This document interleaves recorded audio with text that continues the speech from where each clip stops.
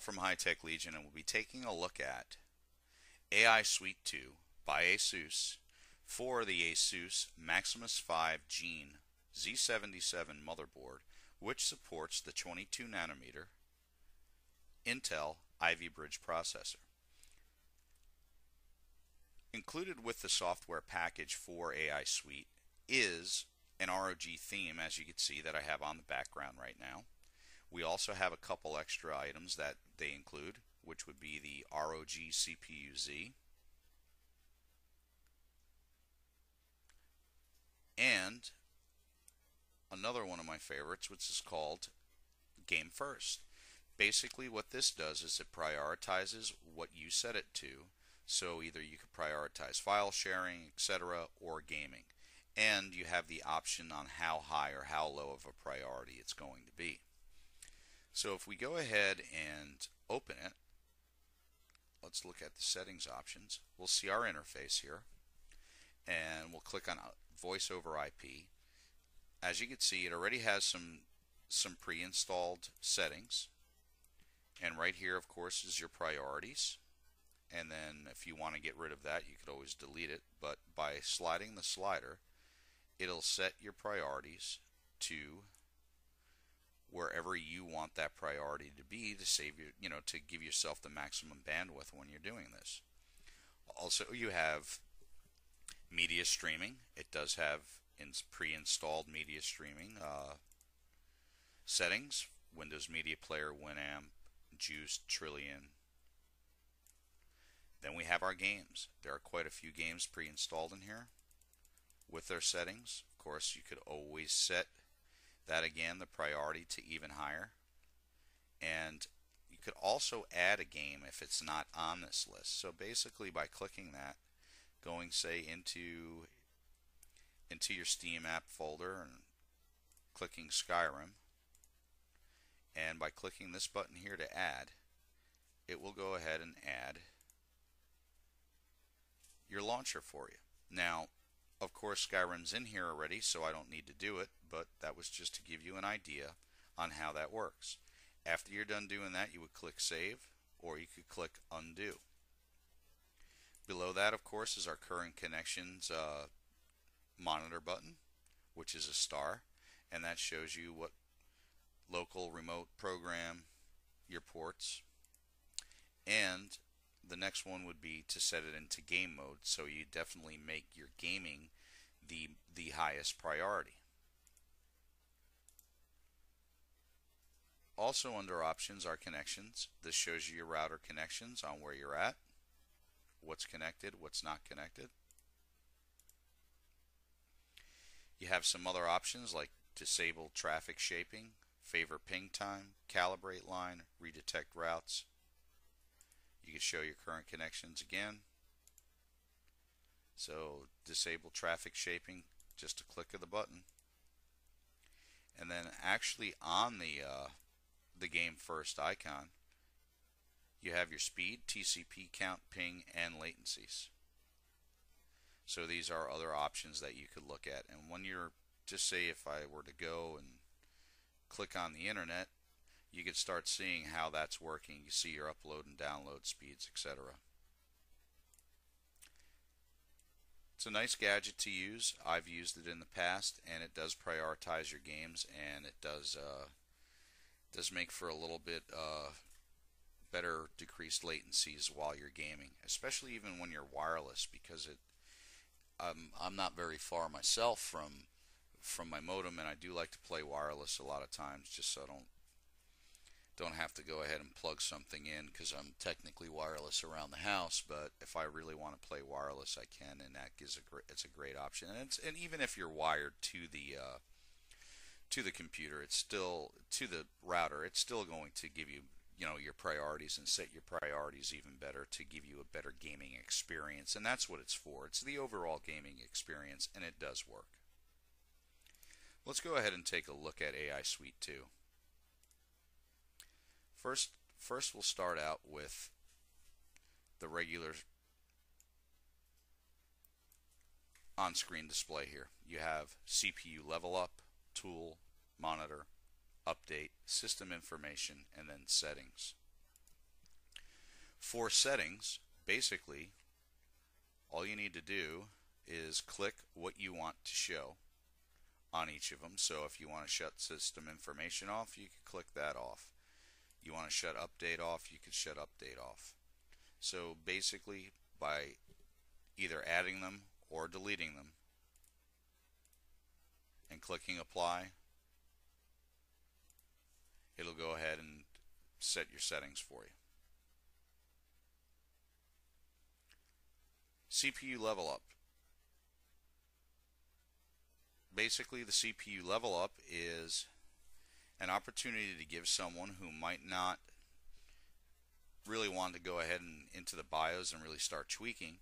You just want to pre-tune, do something and performance tune your CPU or your system via what Asus feels are the best settings. So by doing that, you don't have to worry about changing settings yourself or going through the whole thing.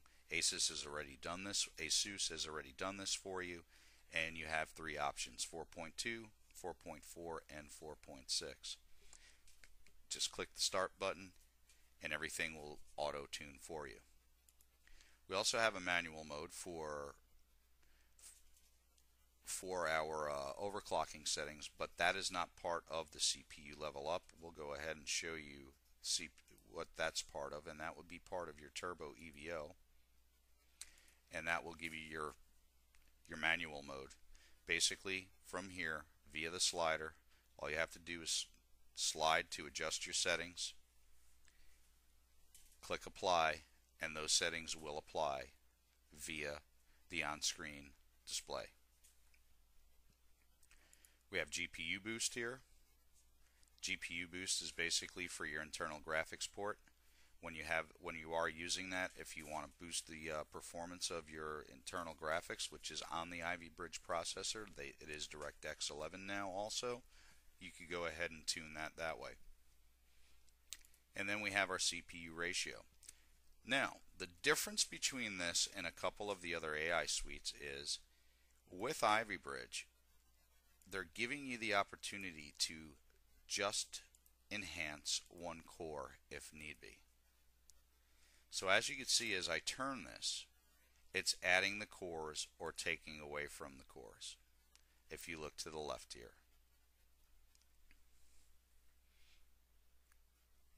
You also have OS defaults and a refresh button. And save profile.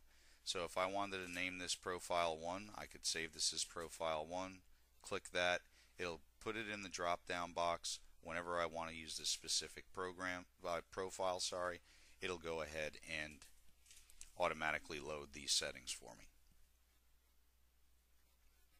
Next up, we have DigiPlus Power Control. And as you can see, this is a little bit different than what you might have been used to seeing in the past. You're going to have three different options. You're going to have a Smart DigiPlus CPU Power Control and a DRAM Power Control. You could either click on that, or you could click on the actual icons inside of the window. So the Smart DigiPlus, let's go to look at that. Smart DigiPlus is basically your CPU level up, overclock now, defaults. This will not only performance tune your processor, but it will also performance tune your internal graphics if you have that connected.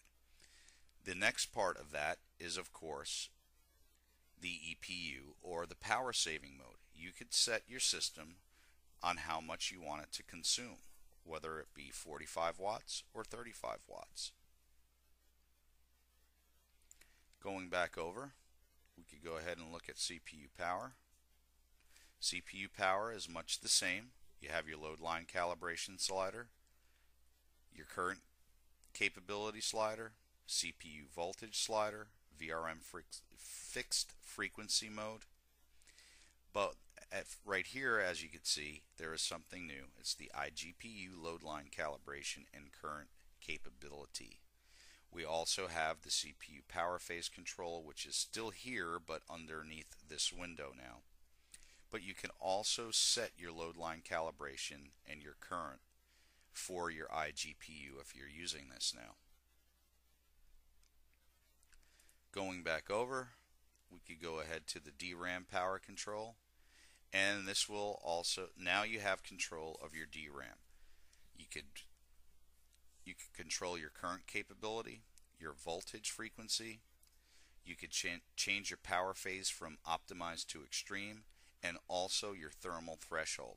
Sometimes by raising your thermal thresholds, you can get a little bit more of an overclock or a tune out of that specific product that you're trying to get to enhance.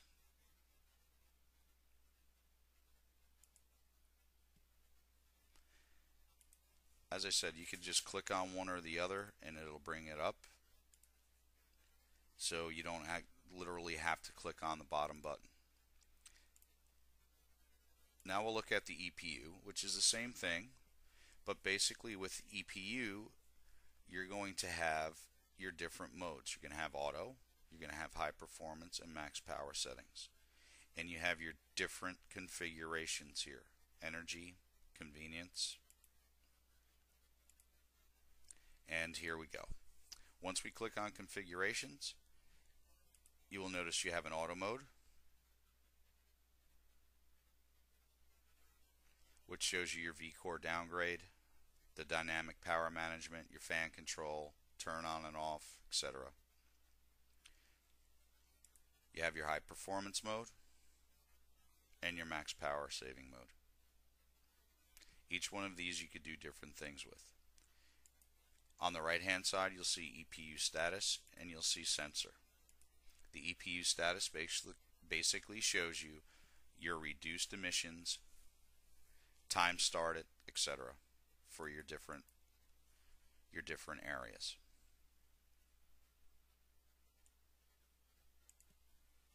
Coming out of the EPU mode, we could now go into Fan Expert. I'm just going to give you an overview of this. You could watch our other video that we have, which is basically going to be on the tough motherboard, which is going to be the Sabertooth Z77 board, where George will be going over Fan Expert a little bit more in depth. But basically now you could set, name, and do a lot of different things with Fan Expert too.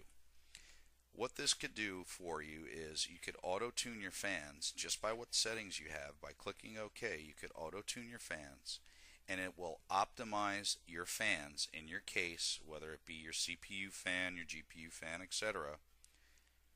Not GPU, I'm sorry, but your CPU fan and your case fans.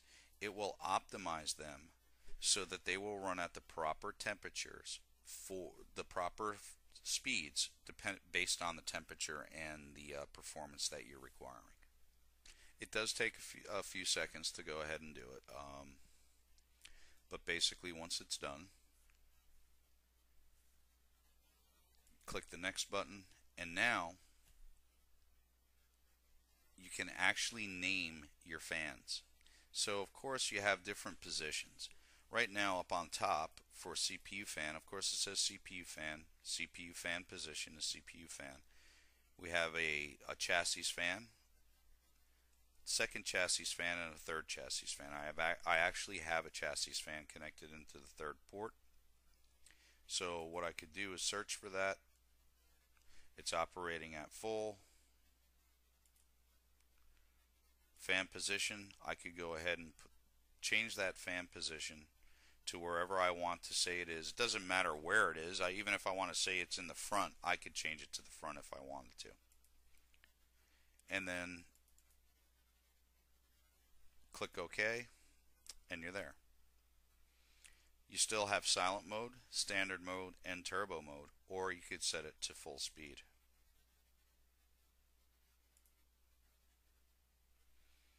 To the right, of course, we have our sensors, our voltage cores, our rails, DRAM, PCH, CPU, CSA, CPU voltage, motherboard, what our CPU fan is spinning at, what our optional fan is spinning at, and what a chassis 3 fan is spinning at. If you click on that icon up on the top, it's going to bring you to your graph, which I know you're probably used to seeing if you're familiar with AI Suite 2. And once you set that off of auto tuning, you could go ahead and set your parameters for your fan up and down by just leveling, your different temperatures.